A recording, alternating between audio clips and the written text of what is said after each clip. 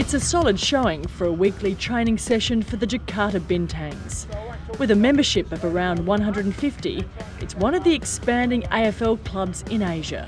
Since 2010, I think we get a lot more players out who come in, week out, where back in 2010 we probably had a few drop off and a few come. So we get a lot more consistent numbers now to training, which is a good thing.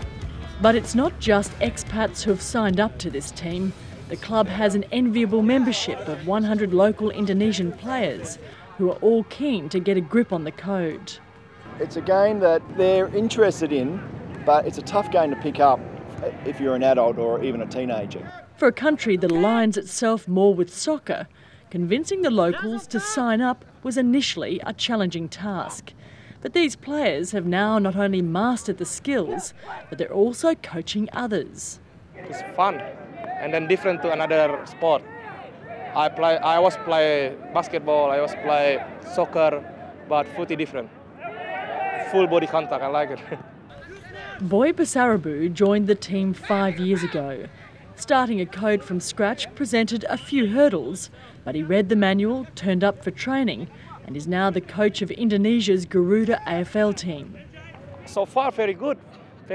And then, look at it, you know, people from Indonesia says, kayak malu ya, shy, and now. And then they are learning to speak English.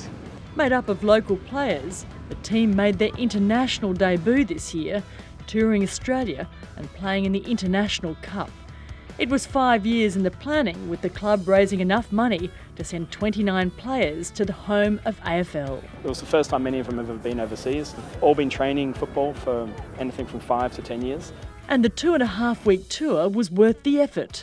The team not only won a game, but they immersed themselves in the Australian culture and got a new appreciation of the sport. They had a wonderful experience, just an eye-opening experience for them, something they'll never forget. That on top of their football experiences. And the rewards from the tour have been shared with the Australian players back in Indonesia. All are now united in their love of the sport, with Grand Final Day the biggest event in the team's sporting calendar. They've all selected their own football teams. Obviously those that have the same football team as me, we would obviously have some camaraderie. That's what having relationships is all about, interpersonal relationships between cultures.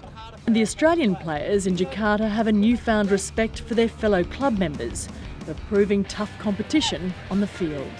Playing against them is completely different. They're so fast and so agile. They get the ball really quickly and then they tackle you very quickly, so you haven't got much time to think about it. So it's really good playing with them, actually.